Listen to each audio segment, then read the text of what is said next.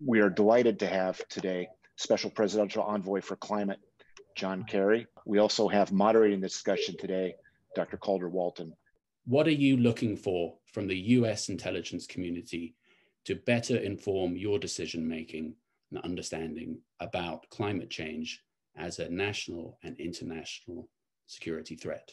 You know, I look at the intel and I say to myself, this is the National Annual Threat Assessment of the US intelligence community here.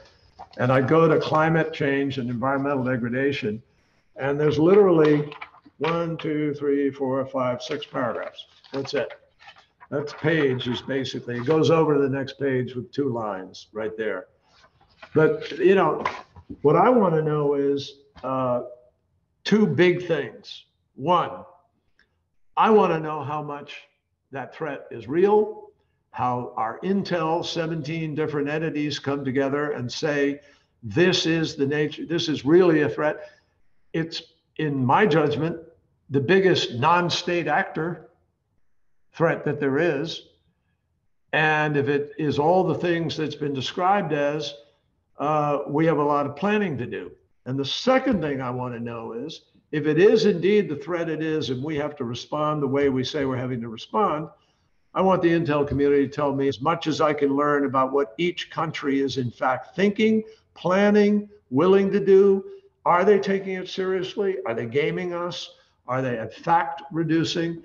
That's intelligence. That is intelligence.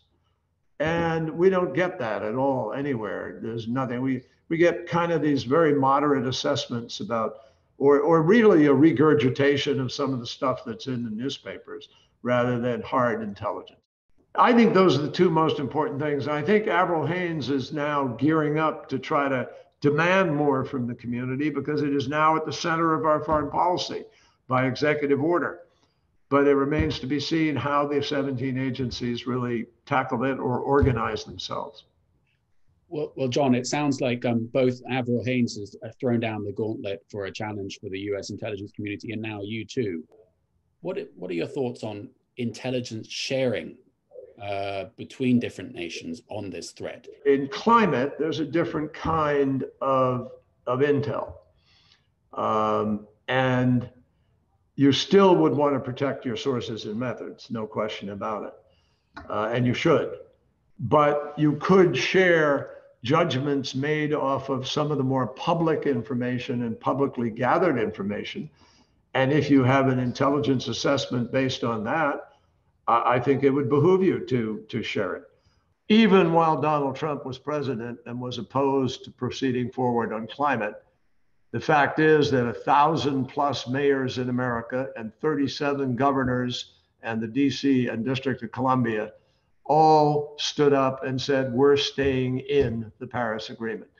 And 75% of the new electricity that came online in America came from renewable sources. But the bigger, much more critical answer to that question, why will this not change and why can you trust America? Because just a day or 2 ago, 6 banks said they're putting $4.16 trillion into a designated track of investment in climate initiative. And that is over a 10-year period. That the marketplace is moving so dominantly in this direction. And no politician is going to come in 4 years from now with the trillions of dollars that are going to be invested and the transition of our economy that will be in full swing and suddenly undo that. And the reason that you can't undo it is it's being done for all the rational reasons. Because we have to, because it's existential, because we have to, because we're going to pay a huge price, according to every economist, more than doing it. It will cost more not to do it. And we're going to do it because that's where the market is going to be, and people are going to make a lot of money in the doing of it. So I don't, and people accept that. I don't believe any politician, no matter how great a demagogue they are, can undo this transformation that is about to take place. It's been an absolute honor to have you join us, Secretary Kerry. I heard you lay down a challenge to the US intelligence community loud and clear. Secretary Kerry, thank you for joining us. Thank you. Thank you so much.